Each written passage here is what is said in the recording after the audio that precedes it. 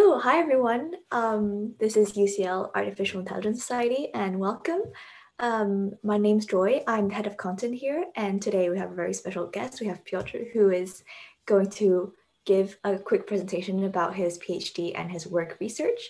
So, do you want to introduce yourself? Sure. Hi. Thanks for having me. I hope I won't bore you with what I'm doing. I think it's Sure not.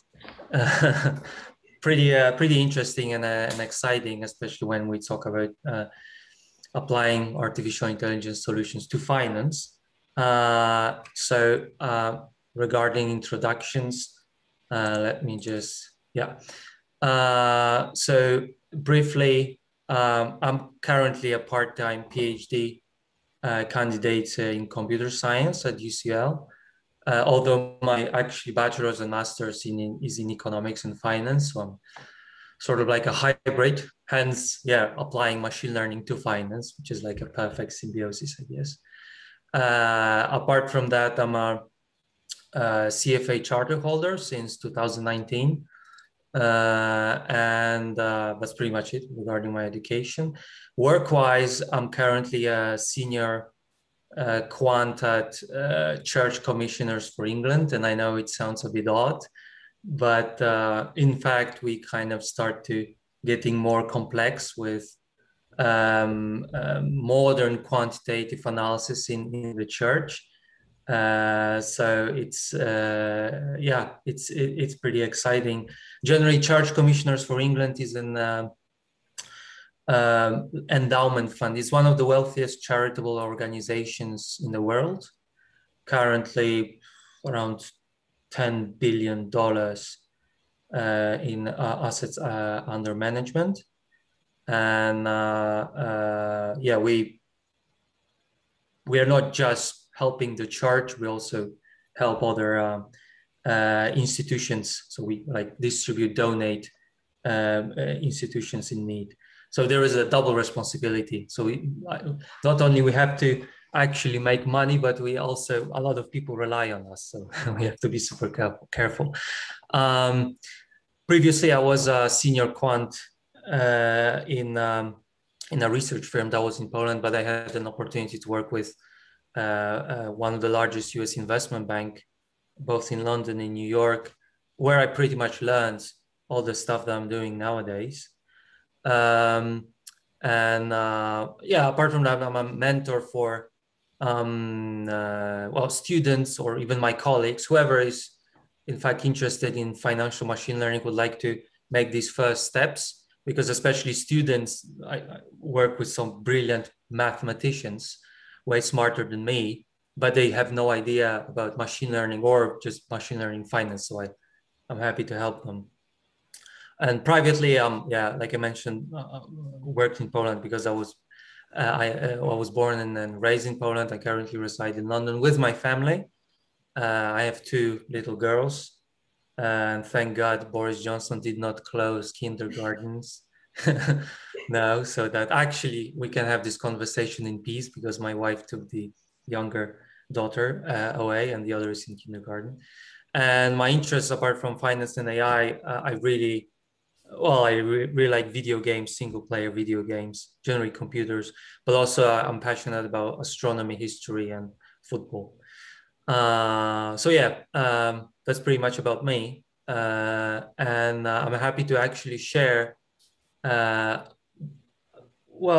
bit depends if a bit or not, but about my PhD first, which is actually focused on detecting and predicting regime switches in finance. Yeah. So for those who are actually not very knowledgeable in finance, could you briefly explain what a financial regime is, and especially why it's important with regards to machine learning? Sure. So financial regime is like a super significant component of financial time, not only financial time series, of time series. It's just the thing is that whatever time series it is, in this case finance, it has some periods that actually differ with each other in asset returns, volatility, and correlations. In fact, you can even see on the chart here, where I use model I'll talk about in a second, which shows you these regimes. In this case, we have low variance regime and high variance. So it's clear, let's say low variance regime is this kind of a calm, ever rising, slowly growing regime where pretty much everyone is happy. Assets generate higher returns. They are a bit less correlated with each other. Whereas the red is where pretty much everything goes bust. People panic. At least in this picture, people panic, returns are low, volatility skyrockets, and actually asset correlation is getting higher because during these periods, if investors sell, they literally sell everything, and sometimes they even just want cash, like in fact happened lately in March 2020. And from not only machine learning perspective, but from asset management perspective, they are important to actually detect, to even predict, so that you, an asset manager, whoever that is able to adjust portfolio weights and be ready for them. So say, well, if you're kind of in the beginning of the green period here, obviously you would like to move a lot of stuff, your money, to more risky assets because they tend to make you more money. But when you're getting closer to the peak, you would like to actually move back from risky asset to so-called safe havens, such as some developed countries' bonds or gold, or even some currencies like Japanese yen, Swiss franc, because they kind of have this money parking effect, or you just do not lose that much. Sometimes you even earn money where everything else goes down. And hence, this is super important, because if you don't care and you just follow, sometimes even you follow those classic portfolio theories, you may in fact lose more than you should. And generally, this regime switching area of research has been getting more and more attention since 90s, pretty much. Okay. And yeah, this is what I like to study. Yeah, that's really cool. So just as a concrete example, I can see on the graph, like the 2008 financial crisis, like it goes into very high variance. So would that be an example of when machine learning would have been really beneficial to kind of, I guess, reduce the losses that most people suffered throughout that crisis? So as long as it's set on sort of predicting it, this is what I want to do, because generally what we have now in research are these amazing models. They are called Markov switching regressions. It's melody of the 70s even. And they've been really solid regarding detecting those. So pretty much they say, what's the probability of certain state, whether low variance or high variance, being persistent over next step. But they pretty much tell you like the current situation. This is sort of nowcasting. And what I want to do is to actually predict them ahead. Mm-hmm. So to put it into example, Markov switching regression here would tell me, right, all right, we're in red. That's cool but everyone knows it. I mean, so it's better if somebody would tell me here that we're heading into red. And this is what machine learning can help you with, because obviously you want to predict something with these models in advance, something that Markov switching regression, for instance, is not capable of in the same magnitude. And that's why it's super useful, but then again, super difficult. Yeah, I guess whoever manages to do it will be really rich.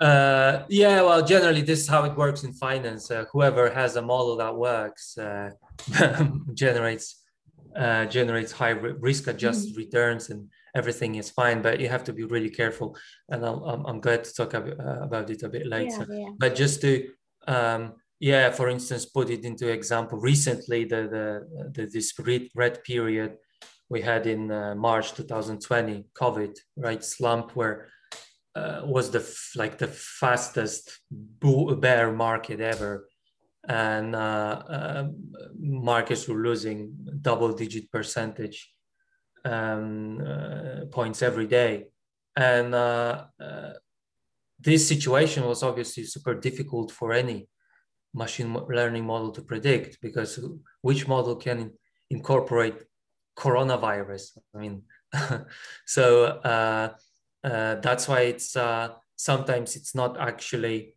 That's why I mentioned it's difficult to capture everything. But hopefully, I'll with my research I'll be able to figure something out. So yeah, the thing what I'm showing you here on these two slides is actually my first experiment. So this is more still this classic quant analysis, because what I'm doing is enhancing Markov switching regression model, something that a lot of researchers have done. However, in fact, I'm using technical analysis to help myself. And generally, academics do not really like technical analysis. But in the industry, it is used all the time, and a lot of people, institutions, find value in it, especially when you blend it, well, use it as a factor in machine learning models. So I wanted to enhance those. Even when you look at this chart here, this two-state Markov switching regression, so just low variance, high variance model with technical analysis, so that I would actually be more accurate regarding onset of every regime and smoother. Because if you even take a look at dot-com bubble here, Markov switching regression told me that, all right, we were in red, but then we are in green again, red, green, red. This is obviously, I don't know, from some short-term trading perspective, could be even maybe useful, but from long-term perspective, like what we have in the church, we would rather the model to say it's red all the time, and somewhere around here you would tell, all right, it's green, let's buy. And here it says it's just red, not any green, red, and then here again green, etc. That's why actually these enhancement to Markov switching regression popped up, such as three-state models, which would capture the medium variance. So whatever the two-state is not sure of, because I bet somewhere around here, during the dot-com bubble, the green periods, the probability was possibly around 51%, which is obviously like a toss of a coin almost. And that's why those medium variance, which is added, could be treated as some sort of an error. So you disregard the medium variance because the model is not sure of it, and you leave with just green and red periods. This is where the model says, yeah, it's green for sure at 90% probability. But as you can see from this chart, it's pure math. You have green, yellow, red, yellow. From practical standpoint, nobody would like to look at this model. And actually, even the papers I use say the same story. It's like three-state models are not really stable. However, I can spoiler a bit here now. I found that in those three-state models are actually doing a pretty good job with commodity futures. So that's worth exploring in the future. So what I wanted to do is to actually, I want to sort of smooth things out with this model. And I just added, well, not maybe just, I added this technical overlay. It's called Kaufman's adapting moving average, which blends volatility and trend component. And thanks to that, I was able to discern actually 4 states, which are also pretty helpful, because what this model, for instance, doesn't show you are the transition regimes. So if we're in red, right, we're in red, great, everything panics, red just wait it out. However, when will it stop? Or if it's rising, when things are about to get a bit shaky, let's say.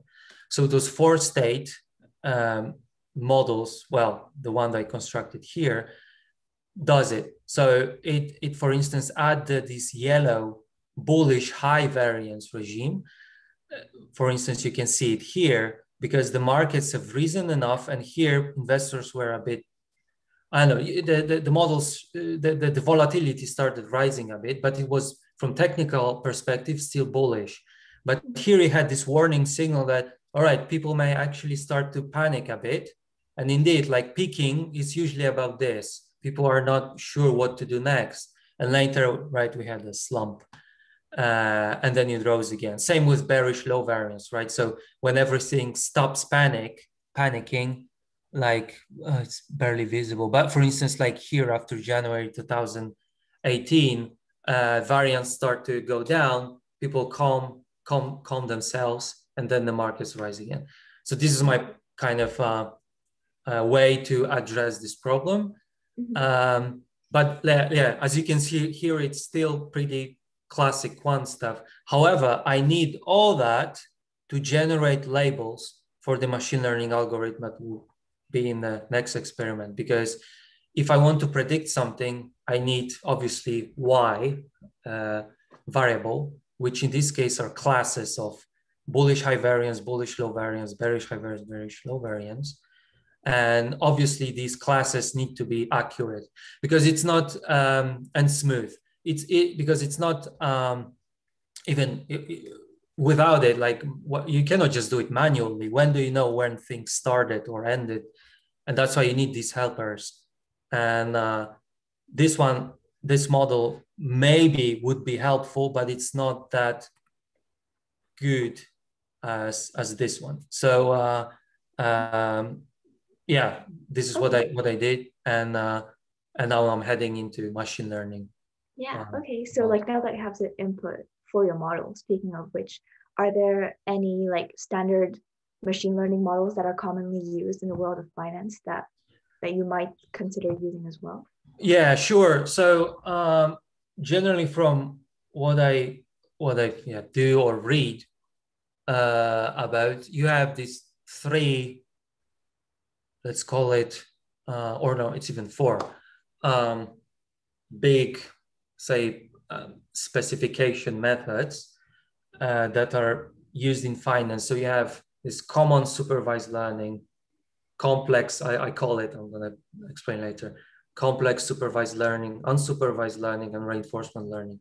And common supervised learning is what I call it, that's just my names. You see three, maybe four models, algorithms such as random forest, extreme gradient booster, and support vector machine. And pretty much whatever paper you read, book, authors are either praised one or the other. And well, there's pretty much this no free lunch theory, which says no model is best for everything. That's why you need to juggle. Sometimes random forest will be best, sometimes XGB. I find XGB to be the best, but that's myself, because one of the best, if not the best book on the market on financial machine learning is all about random forest. So honestly, it depends. Then you have this complex supervised learning, which are neural networks. And these are mostly used for asset portfolio optimization.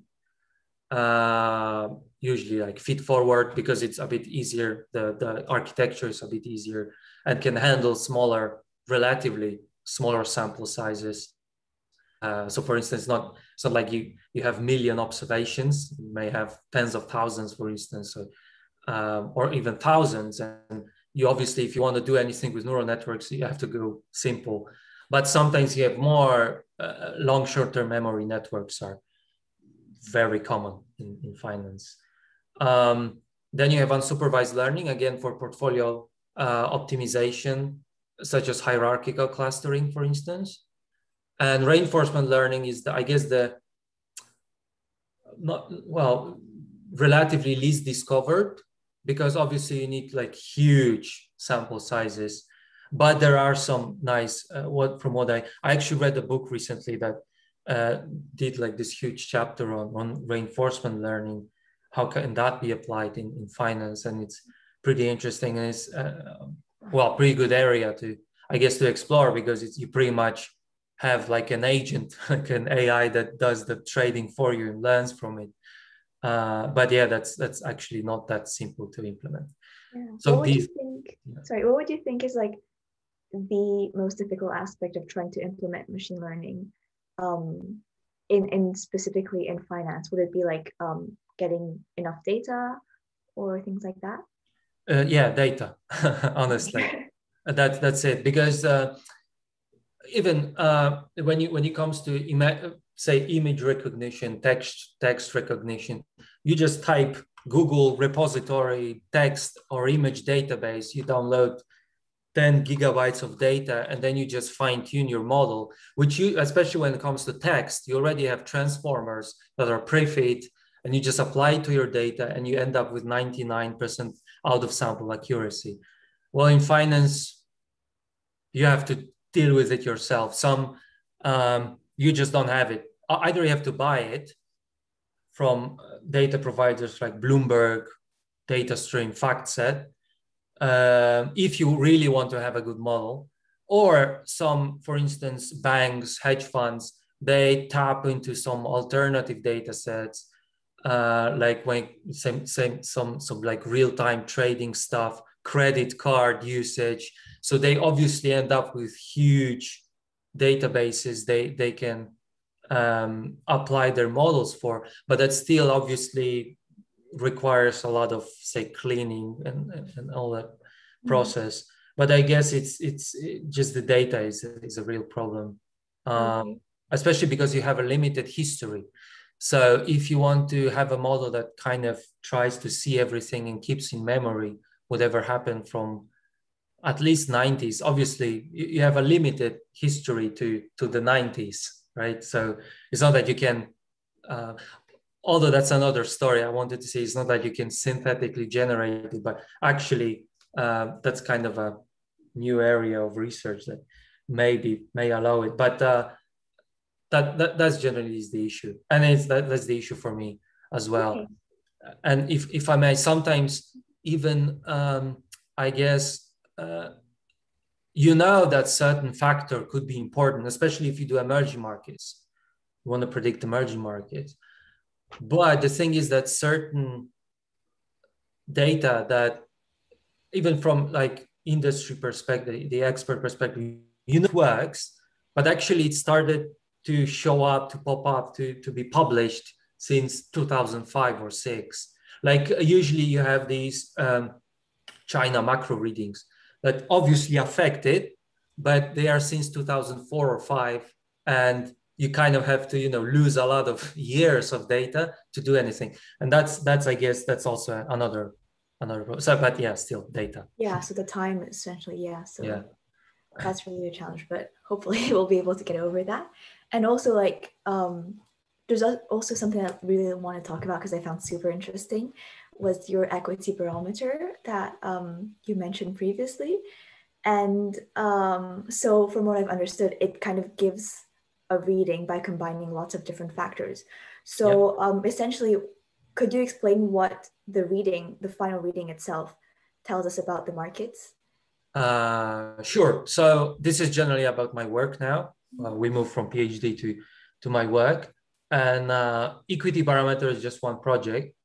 And what it does, we call it equity barometer because of the chart. It's like this, have this barometer, and the more overheat it gets, the potentially worse for the markets. But what does it do is to kind of follow this assumption that in finance it's better to actually have a battery of models than just follow one model, even if this one model, like machine learning, already includes a lot of factors, obviously, like technical valuations, some macro data, commodities, all that stuff, but it's still just one model. So it's nice to have a group of them together and generate one big signal, such as here, such as equity barometer. And so what this chart here shows is that the equity barometer is created out of machine learning, technical analysis, valuation, qualitative input parts.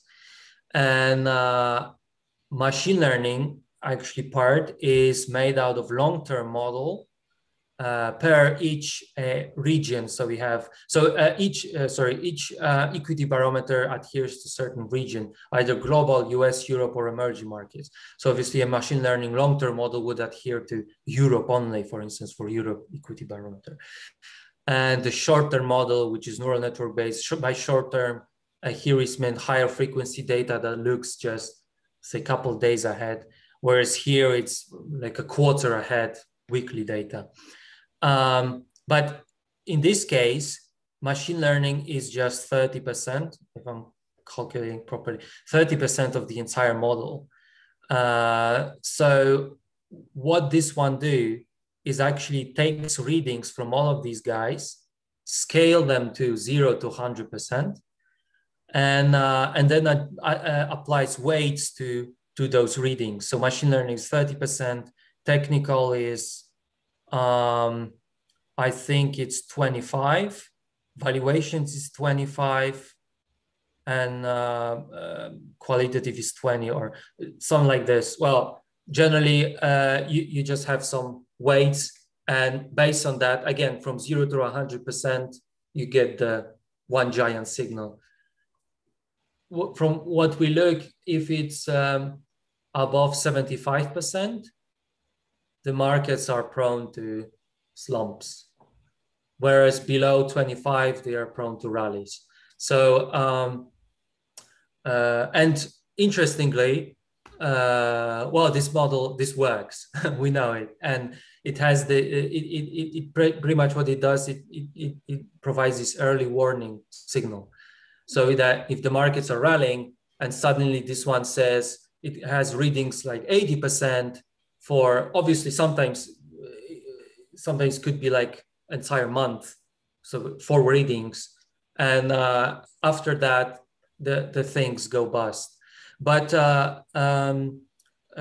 so generally, what I want to clarify, especially from qualitative input, because that's important as well. So this part actually includes our own internal expertise, so kind of what we think, and whatever we get externally, which includes also other models. So it's like this, that's why it's a huge complex picture, because this is purely data, right? But this one is this mind symbiosis. And that's why we believe that's why also it works well, because we kind of, data sanity checks us and we sanity check the data. Yeah. And that's how generally it in our opinion and mine, it should work. So how would you quantify the qualitative input? Like, would it be some sort of report that you have to turn into numbers? So generally, my boss is responsible for that, and he pretty much takes, say, like external stuff and whatever he thinks or whatever his CIO thinks, and he puts a number to it based on, I believe it's positioning, technical, and Jesus, I forgot. And some other third. Oh, it's just model. Sorry, external models perspective. So it's kind of I guess it's not really like calculated. It's rather say, right, external models we study, especially 4 or 5 from different investment banks. All of them have higher readings. Then we say, all right, it's like 75 out of 100, right? Positioning, say, hedge funds pretty much moved all their money into equities, risky assets. That also gives pretty high number. Mm-hmm. And same with technical. So technical, actually, this is internal. And by technical, I mean some external opinions or even my boss's opinion. So that also gives a number. So it's like a rough number. It's not really calculated, but that's the point of this qualitative input. And that's the idea. You don't really want to calculate anything. You have to kind of want to use your mind a bit too. So like based on like expertise and like experience in the field. And even based on external research that is quantifiable, let's say, because you obviously have a model that tracks something, it gives you a number, but you still need to kind of process this number in your head and say, all right, that's the value. And that's why this symbiosis it works for us, at least. Super interesting. And like now that I guess are you currently using the model in your work? Like, is it something that has been proven to work in real life, I guess? Yeah. So this is one of the projects, like I mentioned, and we Yeah. keep track of global markets. This is global is in this case is this index called MSCI ACWI. So it's like I think it's around 6,000 stocks.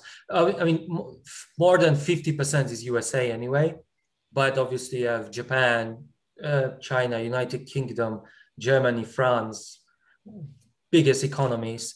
And so this equity barometer tries to see where things are globally, but then there is other for just US, for Europe.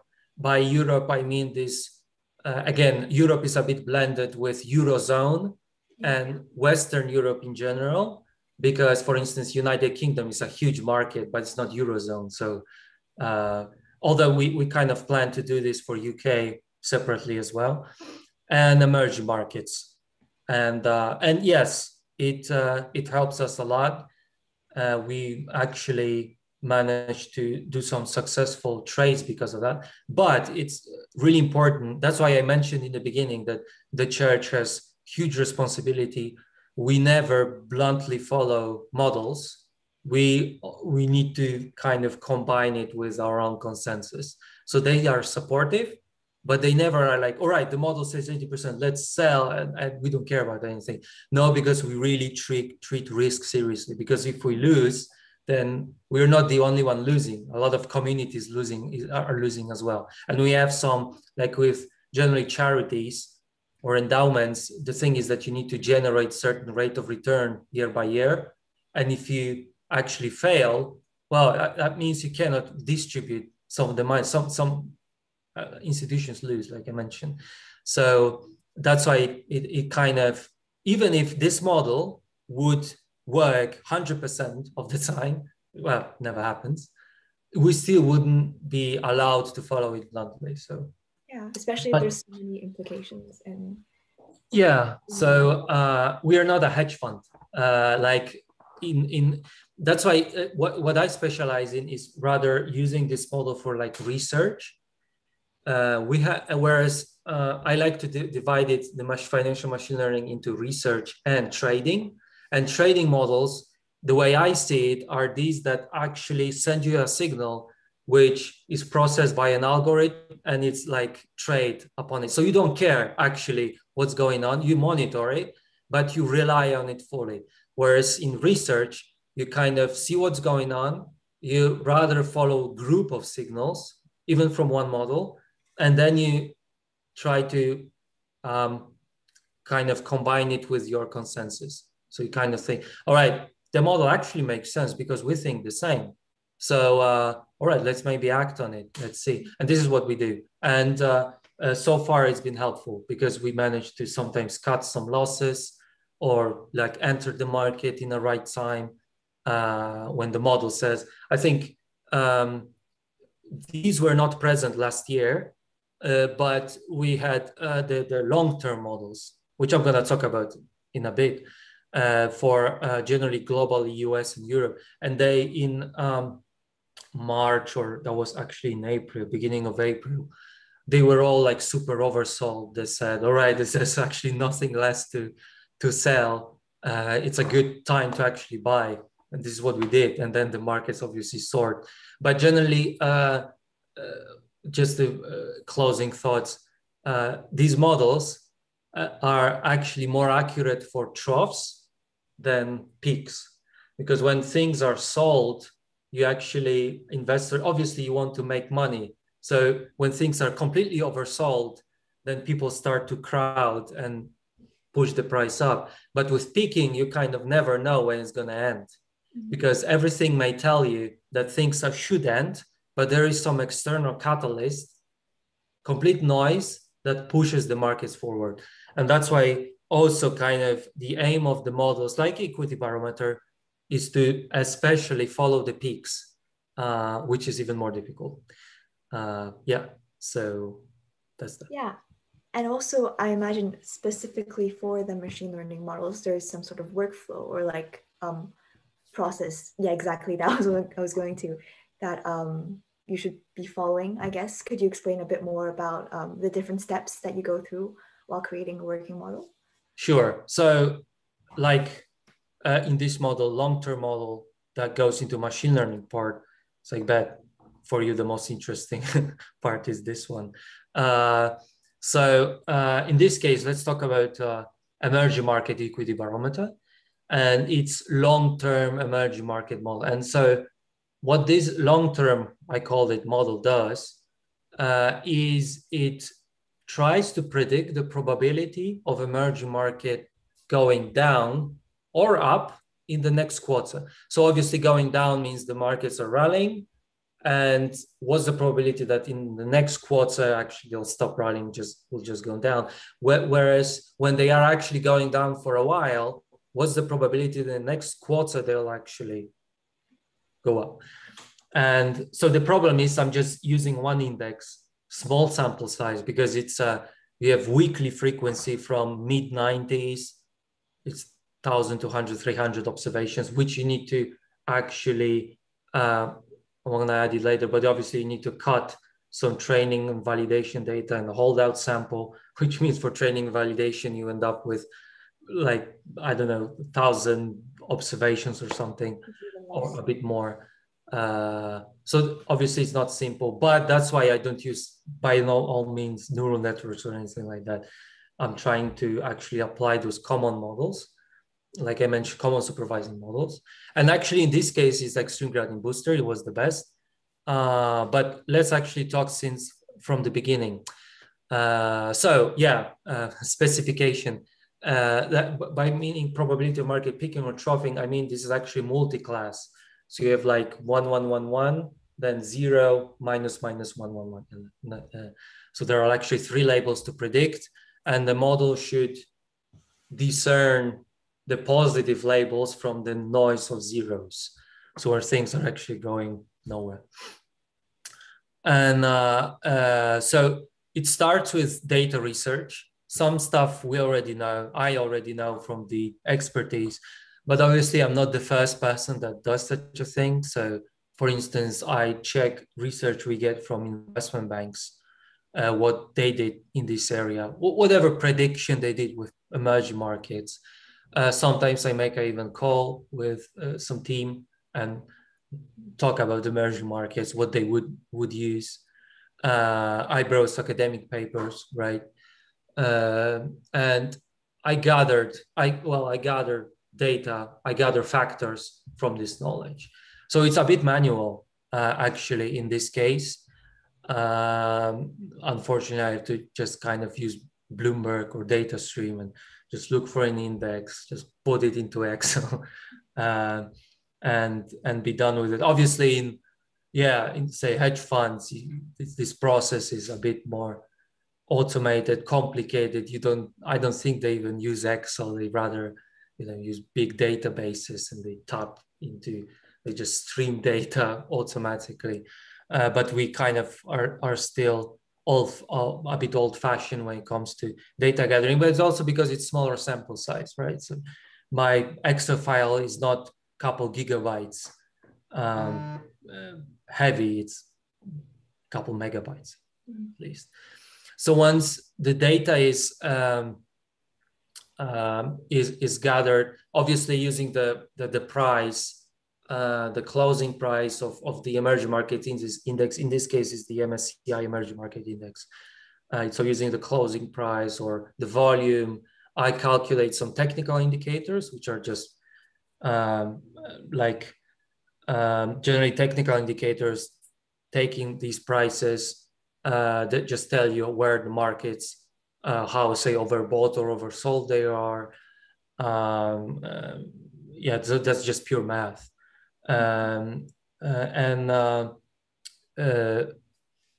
put them together. So obviously that could end up with like more than 100 factors, but with models with such a small sample size, I do not believe and not only myself, that more than 100 factors is a good idea. You really need to trim it. Are there And any so you particular need, ones that stand out? Sorry. sorry? Are Yeah. there any particular like factors that stand out to you to be quite important when predicting? So that obviously depends on the market, but technicals actually are always there. After I'm talking about after cross validation, so the final one that go into the model. So it's like technicals are always there. Credit data is usually there. So by credit, I mean, for instance, yields on corporate bonds. So how expensive or cheap corporate bonds are. So whether investors actually wanna buy debt of any company, whether it's high yield, so those a bit distressed, or investment grade, because it tells you a lot about the economy. So if the investors really like high yield credit, it means they want to really go risky and to risky stuff, which means obviously the things, at least in the beginning, look fine. But when suddenly everyone goes there, obviously it means that sooner or later, things are about to go bust. That's why it's a pretty good predictor, especially when it comes to spreads of the credit versus government bonds. So if investors actually prefer more and more the corporate bonds over the government bonds, the spread will narrow, right? Because pretty much you pay the same price for the government bond and the credit. So that's like a factor that tells you, all right, things will actually might go bust pretty soon. And when there is a panic sell-off, the spreads narrow. Like everyone sells credit and goes into government bonds. So that's why it's kind of one becomes super cheap, one becomes more expensive. So so that's credit is usually good, especially for emerging markets. Same for emerging markets, currencies are. It's pretty much interconnected because if you want to even buy some emerging market credit bond, you need a currency. So there is more demand for some emerging market currency. Commodities, oil, gold, some fundamentals. Usually those are earnings, such as forward earnings, so whatever analysts thinks companies on aggregate might earn. Yeah, and the rest are pretty much whatever goes in, whatever is useful. Sometimes some sentiment indicators like consumer comfort, so whether consumers are actually comfortable about the economic environment, but that's kind of can be anything. So but the one I mentioned are pretty common for every market. I might actually now forgetting something, but that's what I most remember. However, obviously so like I said, from these 100 factors, you have many different things. And before you move into the final stuff I talked about in a second, you need to still, from this more than 100, trim it to top, I don't know, 15, 20, or 25, just depends, using some sort of feature selection methods. Actually, sorry, I went a bit more ahead. Before even doing that, you need to pre-process your data, obviously. You cannot just put everything you just downloaded and use it with a model, especially because financial time series are really non-stationary. A lot of them are. So the thing is that, well, they don't repeat. It's just things are never the same. So you need to scale it, move it to stationary. For instance, and there are several methods you can do. You read about z-scores, normalization. One actually really interesting method is a thing called fractional differentiation. Is what this one does is it tries to make the series barely stationary, so that, because the thing is about when you make it from non-stationary stationary, So things are kind of repetitive. You obviously lose the memory. So GFC, great financial crash, whatever happened there, looks similar to whatever correction was the 5 years after, right? Because and obviously it's not the case. Well, GFC was unique. COVID slump is unique. So you need to kind of have the memory of the data to for the model to remember that if something unique like this happened, this was super serious. And that's where fractional differentiation helps you with that, because it transforms it using quite complex math. I cannot even remember the formulas, but it transforms the data to make it barely stationary according to, for instance, adjusted Dickey-Fuller test for unit root, or the KPSS for stationarity, and that's super. I found really the model generally accuracy in the end improves. But these are obviously methods proposed by paper, something you kind of need to dig, or book. Same with KNN imputer. So because obviously you'll have some missing values, especially again for emerging markets. And sometimes randomly entire marches, or well, sorry, not entire march, because that's a bit of a problem. But sometimes some, like a single week is gone here and there. I don't know why, it just happened. So it's nice to impute it, and instead of using some rolling means or medians, not the mean of the entire series. You never use the future to impute to the past. I find KNN imputer to be useful because it, based on the nearest neighbors, it tries to predict the missing value. And KNN imputer makes most sense. And based on a paper, I found really useful stuff. So yeah, this process is also dynamic because you read something new and you want to use it in your analysis. So after the cleaning exploration, obviously, even if you use data from Bloomberg, for instance, you're a bit more confident that it's fine, that there are no errors. However, sometimes they do happen even in Bloomberg. So that's why you need to kind of explore it. And then clean, transform it. Yeah. And once it's done for every single 100 whatever factor, you select before moving into the final model you select. And you can, I guess you can do it possibly two ways. One way is to just, you do your model with every factor and then you redo it with, like top 20 or something, whatever, based on the feature importance from the model, from the training sample, a training and validated sample. And then you just redo it and see whether your score improves or not. The other method is to actually use, for instance, random forest to just kind of, out of this 100, select your top 20, which you then feed to your final model. I found this interesting package called Boruta Shap, I think it's called. It is really nice feature selection method that is based on the Shapley values. Shap, generally the package called Shap is getting more and more, I guess, used in finance due to its feature importance calculation ability. So it's really, from both global and local perspective, it tells you what really affects your model. So if you want details, just type SHAP, S-H-A-P in Google. And it's funny because I was just about to ask about Shapley values. Yeah. So and I found this nice package called Boruta Shap. Boruta is an algorithm for feature selection, and somebody just combined that with Shapley.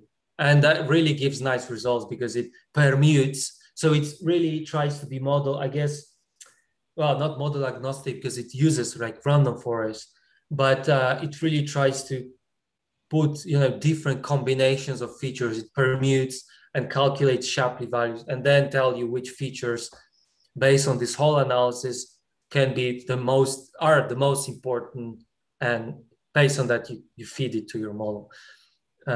Although it's not time series friendly, I needed to tweak it myself. But it's then again, yeah, it's one way to do that. So yeah, after the features are selected, you have to choose your algorithm that you're gonna use.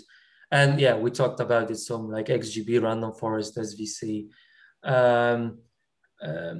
Sometimes it's actually nice to even use simple linear regression as a naive model, because if you use some random forest that's accuracy actually is the same as linear regression, that kind of, that's a bit suspicious, because a super simple model, linear model, does the same job.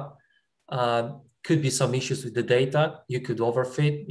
You need to think about maybe to remove some data, add something new. There is actually even a score. I cannot remember. It just relatively calculates your score versus naive model and tells you how better your model is. So it's just one benchmark for like how good your model is, I guess, right? Yeah. So it's pretty much that's it. I do not really use this score. I just sometimes check versus linear model, and I'm happy to see that actually say XGB is way better. Yeah. But yeah, in this case, in emerging markets case, SGB has turned out to be the best. Obviously, after hyperparameter optimization and proper time series cross-validation, because again, in time series, you don't use just say k-fold from sklearn, because obviously k-fold uses future to validate on the past, right? So it just moves the validation block and takes everything what's not the validation block. You don't do that, because that's a serious like leakage issue, and your model will overfit. So what you have to do is to kind of when you split your data into training and validation, you do it block by block. You don't want to make too many of these blocks, moving blocks. There is a paper about this that's saying you don't want to over cross-validate. So you can go with, I don't know, 5 or less, or least. I use even sometimes 3.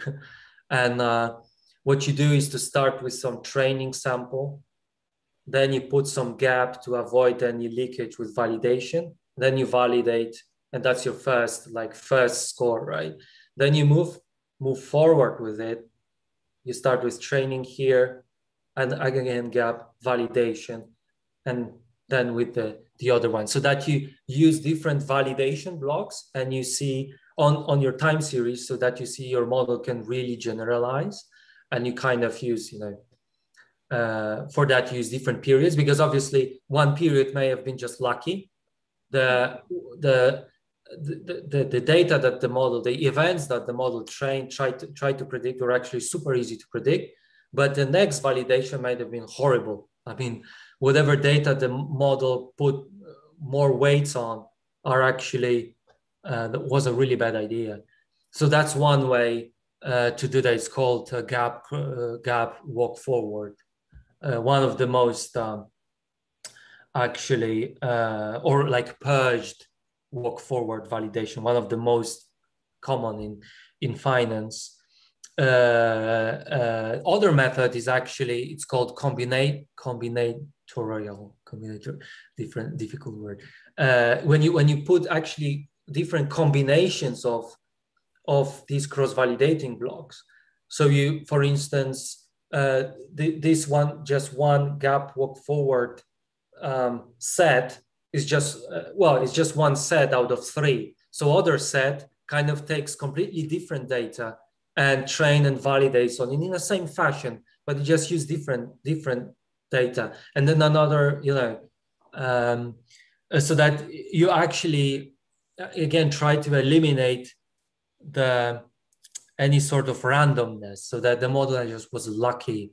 And it's an interesting stuff to explore. However, this combination especially works well with bigger sample size, because otherwise you kind of try to, you end up using the same data.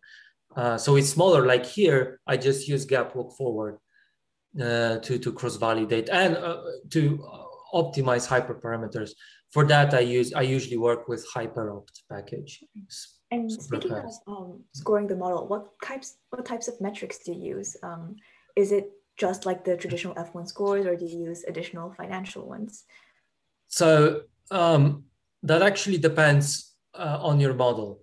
If you build a trading model that is focused on making money only, you usually work with financial metrics, because the model may be inaccurate from machine learning perspective. The accuracy or F1 score, whatever that is, maybe 30%. Mm-hmm. But actually, when you calculate Sharpe ratio, which is the like risk-adjusted return, may be still high, because if the model is wrong, it's wrong on a small scale. But if it's right, it makes big bucks. So that's why accuracy versus financial metrics are not sometimes equal. And this is what this is pretty usual in finance. Like you end up with a model with 30% accuracy, but Sharpe ratio above 1, which means if the Sharpe ratio is above 1, you kind of, this is sort of a signal for you to backtest, to move forward with this model, at least, not to just toss it away. And from this research perspective, what I do for instance, when I study probability of market peaking or troughing, I cannot tell how long things will actually go down or go up, right? You just want to have this group of signal that tells you things are about to go bust by at least 5 or 10%, but you have no idea how long will it take, right? It may be like after GFC, it may take from September 2008 to, I think, March 2009, so like 6 months, or COVID, couple of weeks, that's it.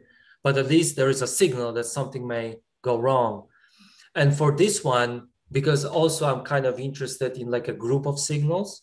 So when I say market peaking over the next quarter, I actually have multiple ones, right? So it's like 1, 1, 1, 1, 1, 1, 1.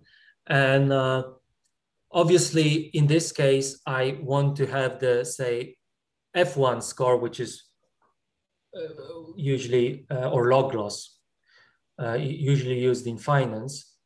And that's why I don't care that much about financial metrics.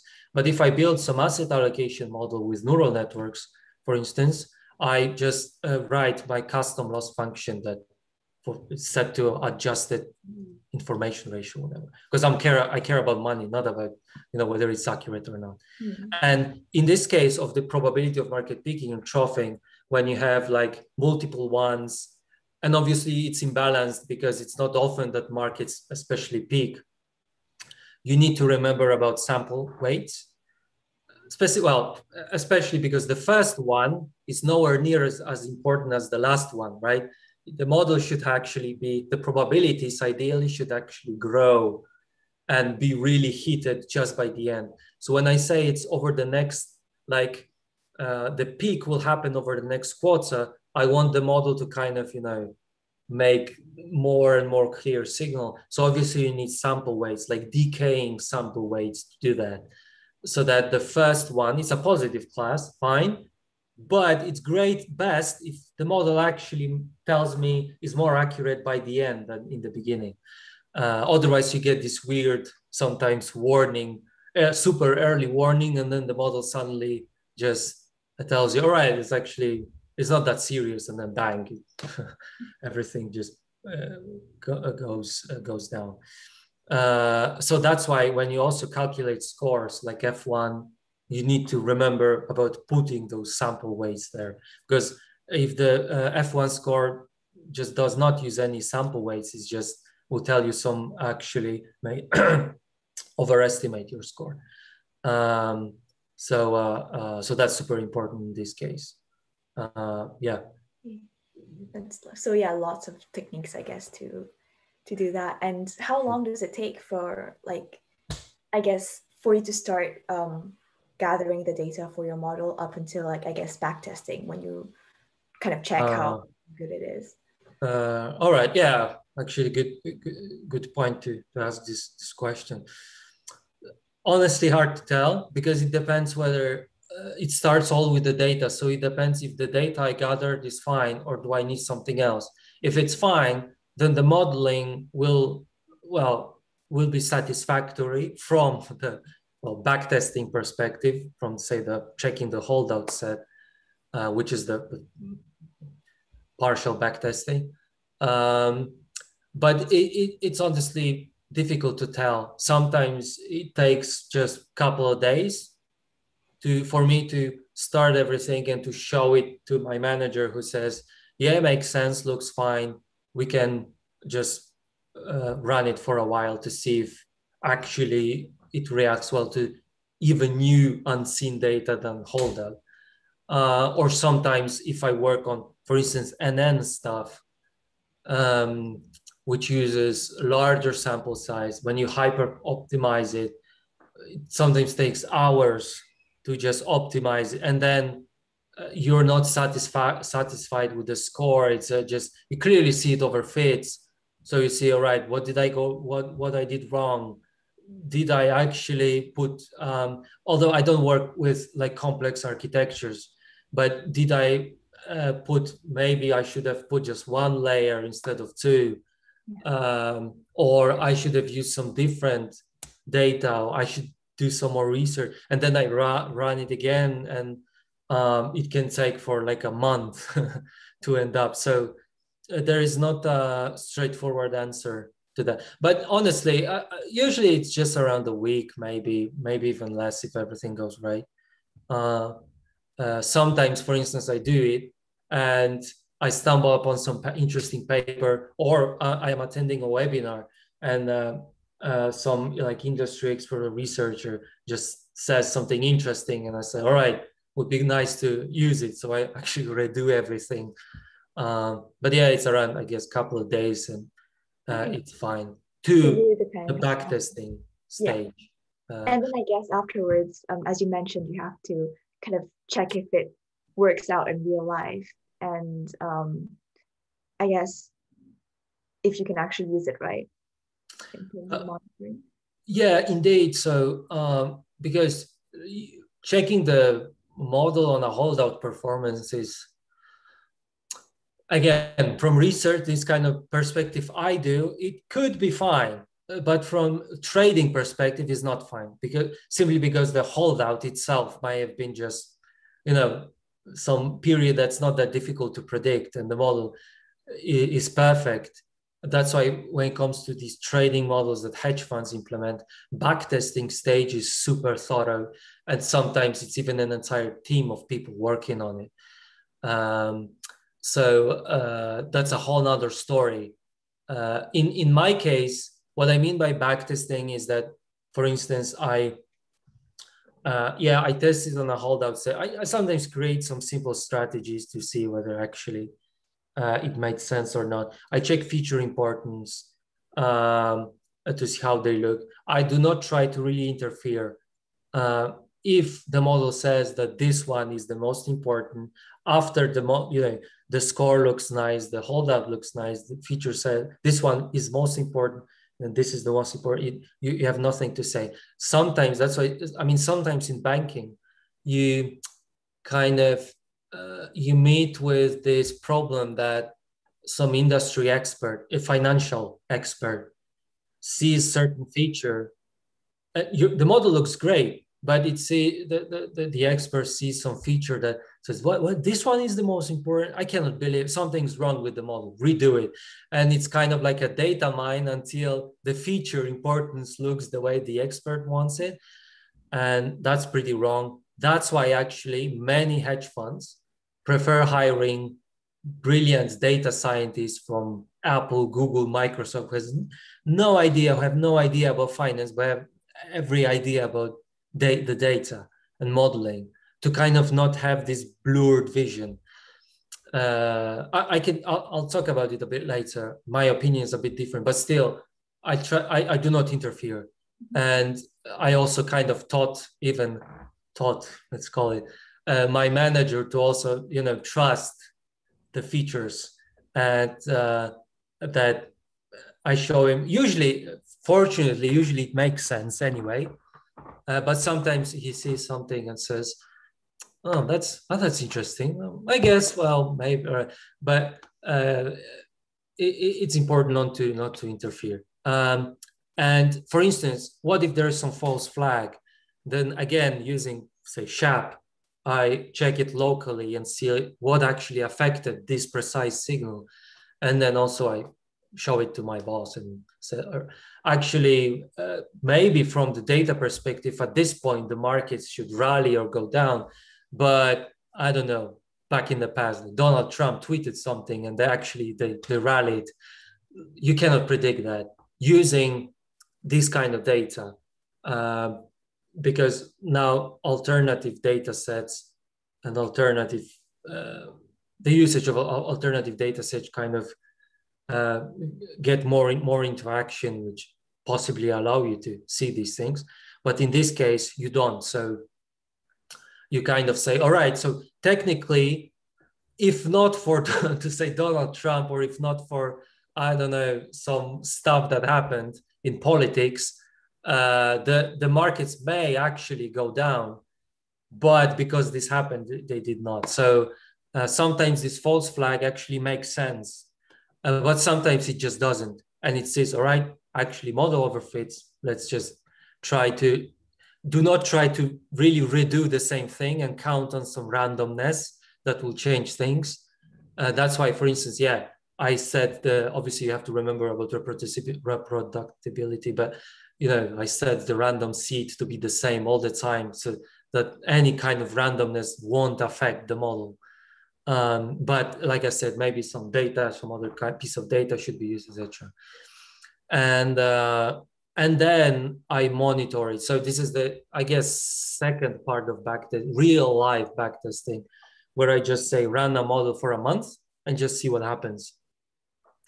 And same story. So there is a sanity check after a signal. Model says something, why?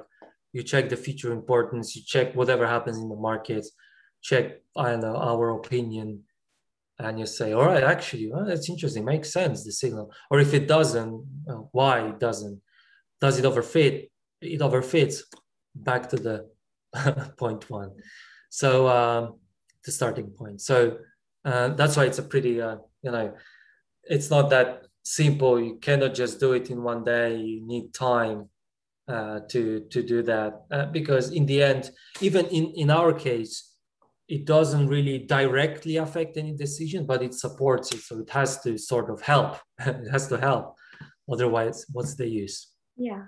And especially, I guess, since these models are quite reliant on like time series and stuff, I guess once they are being used in real life, you have to retrain them, right, to ensure that they're still updated. And if so, how often do you do that? Yeah, so if you kind of work with these trading models, especially, that they need to incorporate newer data faster. Um, so yeah, it's more frequent. In case of these models we have, so it's like once, twice a year, maybe. We also do not want to do that too often. We kind of rather want to just see how the model reacts on new data for a while, and then I retrain it. Even something, I think it's, I'm not sure. I think European model was retrained like twice. The rest was like once. And that's it. It wasn't necessary to do it more than. I actually met with one opinion that said you should actually do that every like 5 years, because if your model tries to produce some weird signals after a year or so, it means it overfits since the beginning. I actually don't agree with that, simply because the financial world is so dynamic that obviously sometimes it just doesn't capture the new stuff. Take the retail investor from Robinhood, the Reddit stuff that can actually push the market, entire market. Which model could have predicted that from 2017 or something, or earlier? Obviously, you need to sort of incorporate new stuff. Sometimes, even if you start working later with alternative data sets, that's helpful. And that kind of may cause you to even retrain it not that often, because this news sentiment factor may, already incorporate that. But if not, then I mean, still it's dangerous to just keep the model afloat for so long.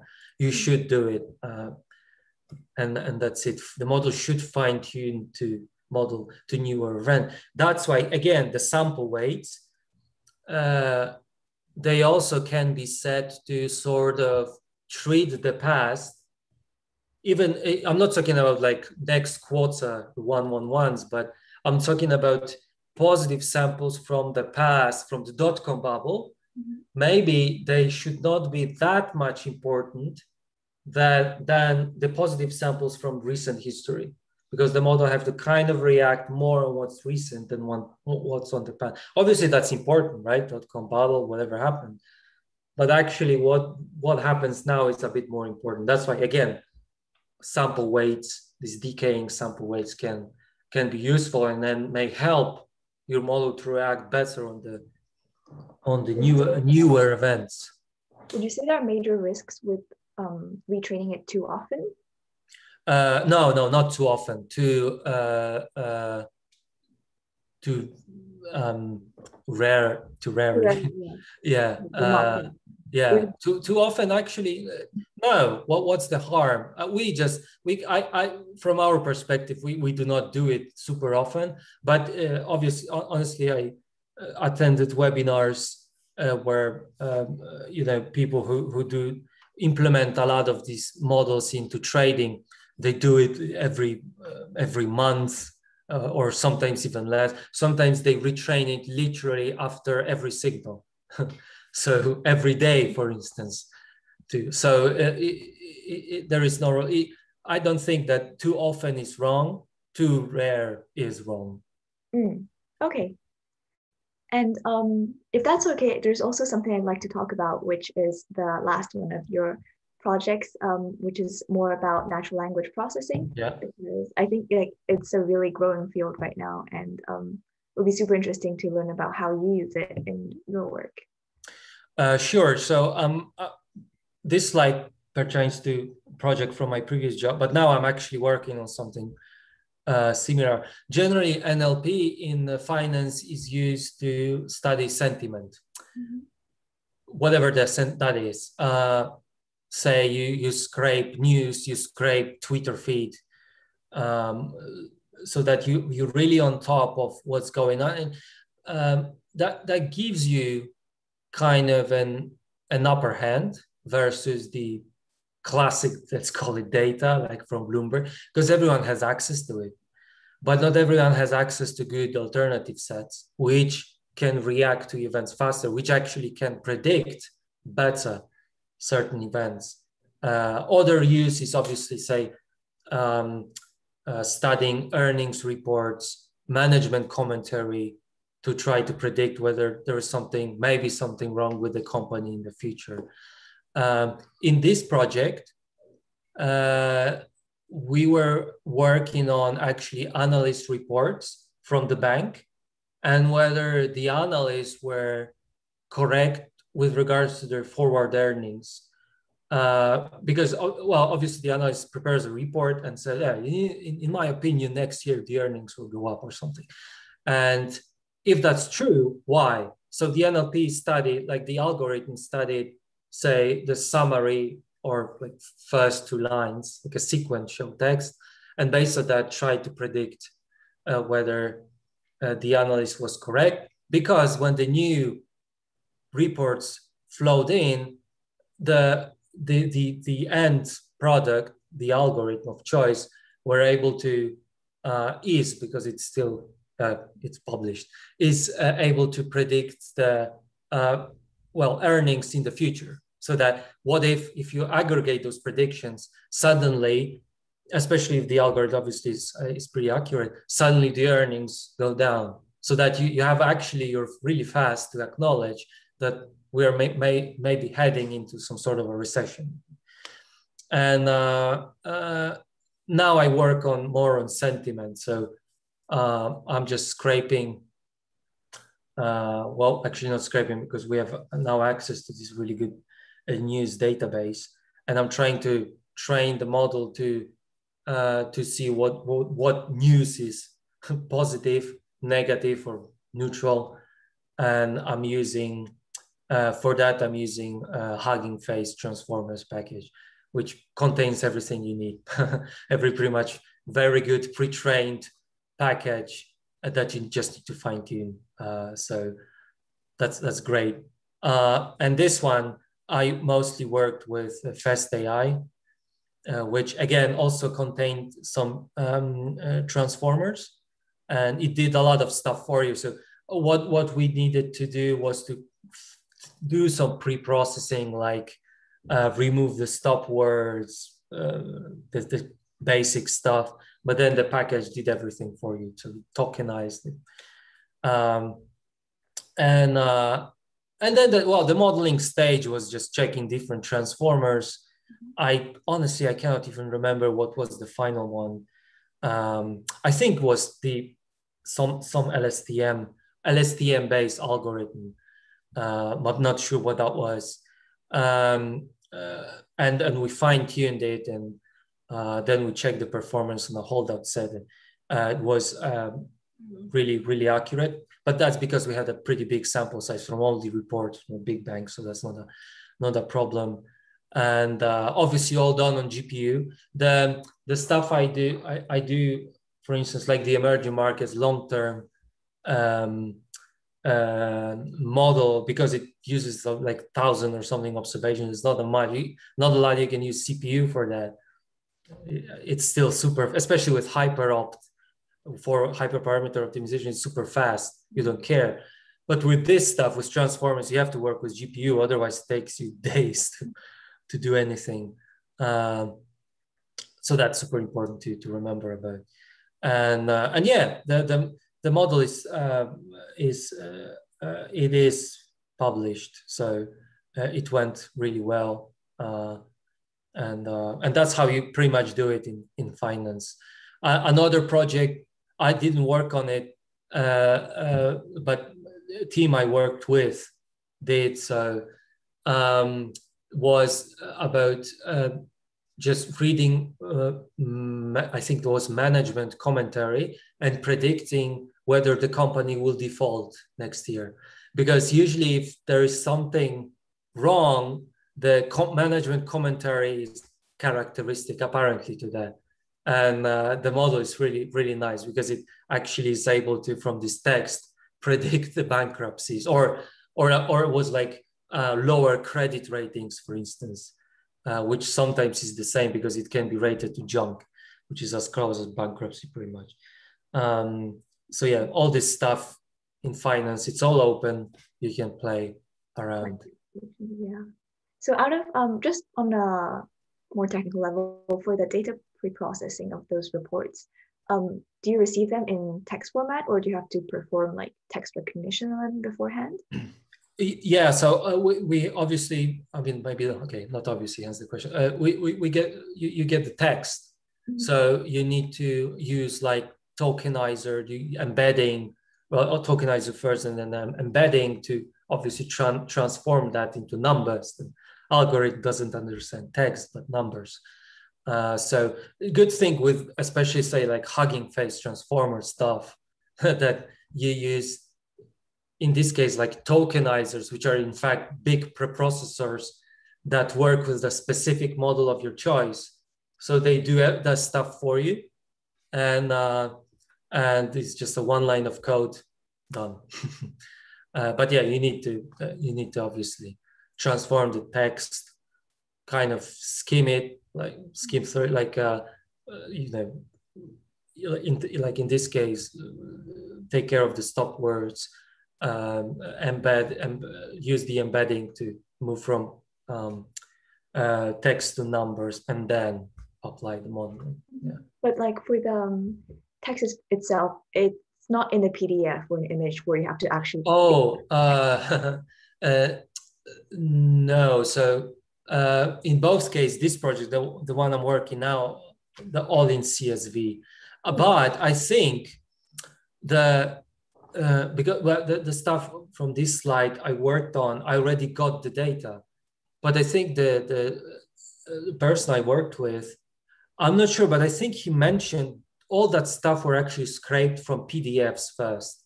So there was some algo that was kind of brushing through tons of PDFs and took what's important to took the transformed it to CSV file. And I think that created some issues because sometimes it made mistakes into like scraping from PDF to CSV.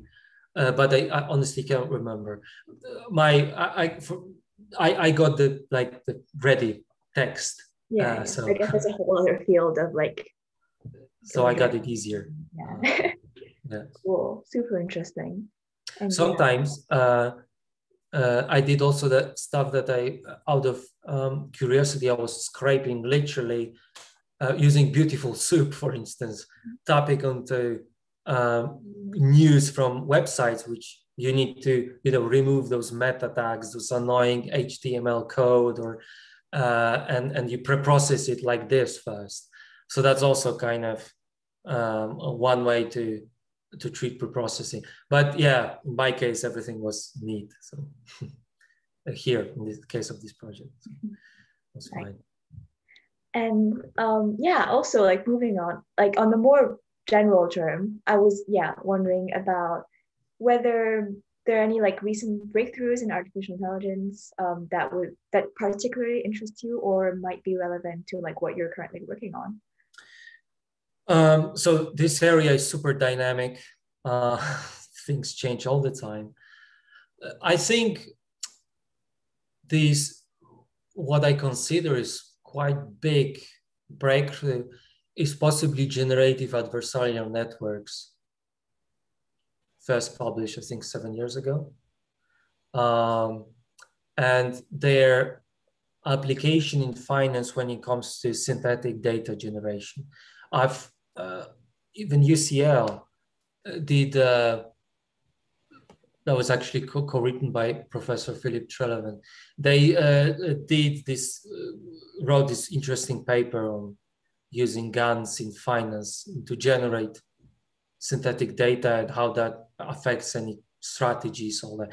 This sort of solves the problem, to simplify, of smaller sample sizes, right? Because if GAN is able to generate the synthetic data with similar distribution of the real data, then you can actually work with it to train your models on. Well, there is this, in machine learning, there's this premise of, you train your model on huge synthetic data set and you predict it on real. So that's one way. And I think that could be really useful in the future to handle it. I've even seen some projects like correlation GAN. So it's pretty much GAN model, big one, that very nicely generates correlation matrices for portfolio optimization problems. So that's another way to use it. So yeah, I think that's super interesting and worth exploring and studying in the future. Well, thank you for the tip. And yeah, do you want to talk about like your future goals and? Yeah, so briefly, obviously finish my PhD, which takes priority. I still have a lot to learn. Well, when I attend those webinars and hear really big experts, I feel like I have a lot to learn. So, but then again, I also hopefully want to contribute to this topic. Yeah, ideally it would be great to launch my own AI fund.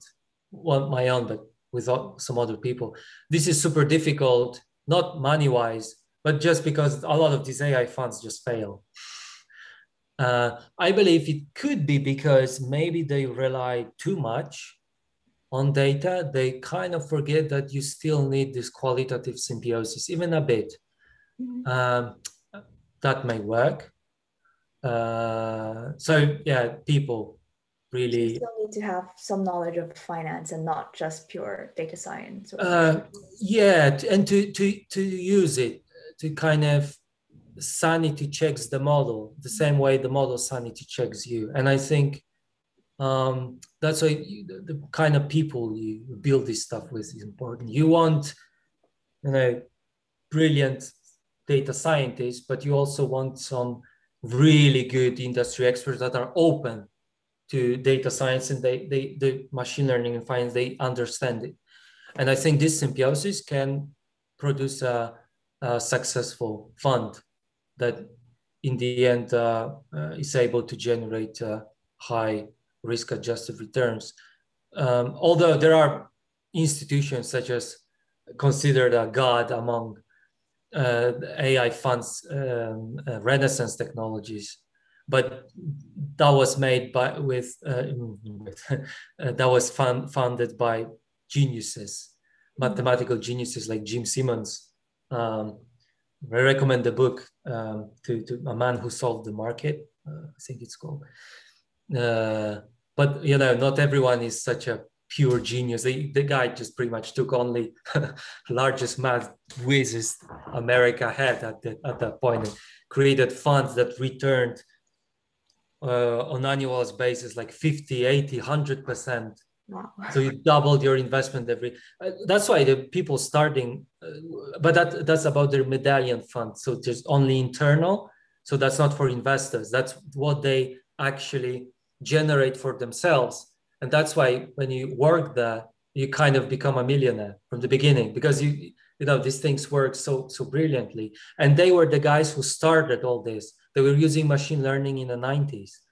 So the stuff that kind of hedge funds started using 10 years ago, they were already using it a long time ago. Natural language processing, same. So I don't know what they're using now, but we're going to find out in 10 years, possibly. We'll see. Yeah. But yeah, so these are obviously unique. Same, Two Sigma is another amazing fund, Man AHL. But I think if you don't have access to such brilliant people that change the world of mathematics and computer science, you kind of need to look for people that for the symbiosis of good modelers, data scientists, and industry experts, and that can work. And unrelated, because I'm interested in astronomy, I would really love to complete some proper astrophysics course that would actually organize my knowledge around it, especially with regards to particle physics, because sometimes I read that and I have to trace Wikipedia. What are leptons? What are these? I don't understand. So that's unrelated. Would be nice to know, especially that I also read some articles of using, say, artificial intelligence in astronomy. Super interesting to say guess the chemical structure of a planet, or geological structure of a planet that you just cannot see. You cannot. Yeah, I read like this article a few weeks ago about I think detecting dark matter and gravitational lenses using AI as well. So brilliant stuff. Yeah. Brilliant stuff. And I think that's really could be the future. If the tech cannot catch up, then AI may. Like the hardware cannot catch up with AI. So that could be also great stuff to do after PhD. Now I have other priorities. I mean, UCL has a lot of, I think, astrophysics as well. Yeah, could be worth it. But I'm not sure if they just accept me without any physics diploma. But yeah, we'll see. And finally, I was just wondering do you have any tips for anybody who's viewing or interested in learning more about finance and computer science and how they work together? So there are these three that I always give to like these students or my colleagues, whoever is interested in that. And I say, in fact, if you want to start, you should really learn Python, even though you can also obviously build this model in C++. What's the harm? Actually, when you do algorithmic trading based on those signals, you have to, because you have to be super fast. But Python is the way to do that, simply because of the support, enormous support. Honestly, I cannot tell how many things I did not know, or I still sometimes don't know, and I just type it and voila, Stack Overflow, and I have the answer. And that's all in Python. Python has all the packages you need. For classic quant, I use R because sometimes Python have these packages missing. But honestly, for machine learning, Python is all you need. But it's good to actually learn Python in data science. So sometimes you have these courses that blend those two.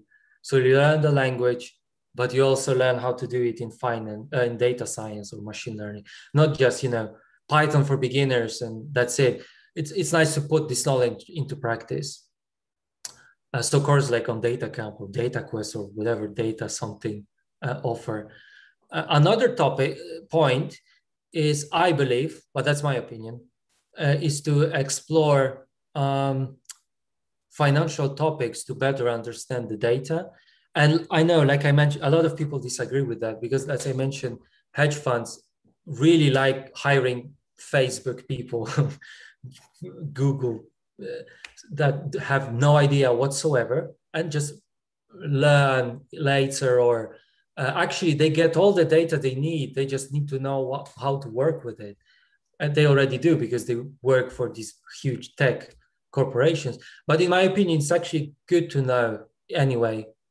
If somebody tells you, and I meet people like this who are amazing at the modeling stuff they do, but they actually have huge knowledge of, for instance, currencies. And what affects currencies? You work with credit. What affects credit spreads? What are credit spreads? Right? So this kind of even basic stuff you can read on Investopedia. But that's super useful to, even understand what you work for, what all that means, because sometimes that can even actually help your modeling process. But you need to be careful not to actually blur your vision with that. So if you see some feature that doesn't make a lot of sense, but your model actually performs very well, then that's the way it is. And number 3 are these 2 books, which I always recommend to read in this order, because the first, the 100-page machine learning book by Andrei Burkov, is great for people to know what machine learning is in general. And it literally is about 100-page of synthesized important information from machine learning. So the author does not spend 100 pages on random forest putting formula after formula after formula. The author rather puts just one formula and some intuition behind it. What does it mean? How does it work? Couple of paragraphs and you understand everything perfectly, including some Python code. I, for instance, when I read these things, I prefer to understand things from code than sometimes even math formulas, especially if it's too much. I know it's super important, but I read the code and I understand things going on better than read the math. I don't know, it's just how my weird brain works. Some people prefer the other thing. Some people prefer actually books that are just pure math, nothing else. But I think if somebody wants to do the first steps, this book is pretty cool, because then later you just move on to those more advanced books. It's just math and algebra, nothing else. And after that, the Advances in Financial Machine Learning book is a must to know if you want to do it in finance. It's by Marcos Lopez de Prado. It's the most known book in the area. And it just really tells you how to apply the stuff that you learn even from the first book to finance, because it's completely different. And the stuff I showed you used a lot of tips from this book. So that's why it's super important to know, and especially that this book, it is complicated, but it's not that much, because I read some stuff that really is really too much, Yeah. and it's more even dedicated to people who really have some even physics background, just read one math formula and they don't need any text, they just understand everything. And for me, I don't think I'm not there even yet. Even after the stuff I built, I don't think I'm there even yet to understand. Although, yeah, it's not like I don't understand. So it's just I prefer stuff like this, especially stuff that mixes with the code. So But yeah, this book in finance is really good way to to read, a symbiosis of math, intuition, code, theory. Yeah. well, thank you so much for sharing those. I think it will be really useful, especially for like people like maybe students who aren't like finance whizzes or aren't super knowledgeable about everything that's happening, but really want to get started in the field. So Yeah. thank you Yeah, very that's much. super. Yeah, that's interesting. And yeah, just to clarify, a lot of things I mentioned here, it's sort of I cannot speak for everyone because some people may have different approaches. It's just the way I learned to do it. I do it and I find it to work. But yeah, some people may disagree. That's why I mentioned that it's all dynamic. Sometimes you find something better and you replace your own way of doing with something different. But anyway, it's a really interesting topic to explore, and it's rewarding in a way that um, it's nice to see that your model in the end actually correctly predicted the future. That's the best feeling. Yeah. So that's pretty cool. Yeah. Well, thank you so much for sharing all your knowledge and expertise with us and for taking the time to speak about the work and everything. And I'm very grateful for it. I'm sure everybody who's watching the video will be as well. So, Sure, yeah, thank you. huge thank you again for doing this. Thank you very much. And yeah, well, that was it. So, thanks. I'll stop recording now. Okay.